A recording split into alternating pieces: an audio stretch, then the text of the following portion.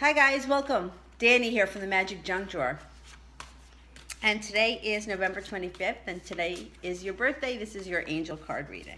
Let's see what we got. Here's your past.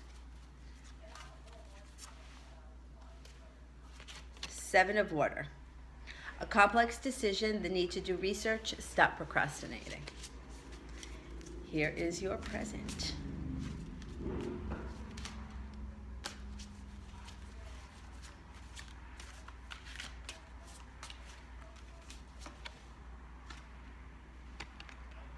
The Empress, Archangel Gabriel.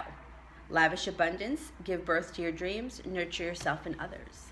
And here is your future.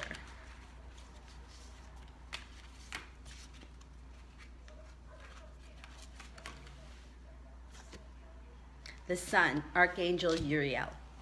Happy outcome, brilliant new ideas that lead to great success. Have confidence in yourself. This is a good reading. This is another good one.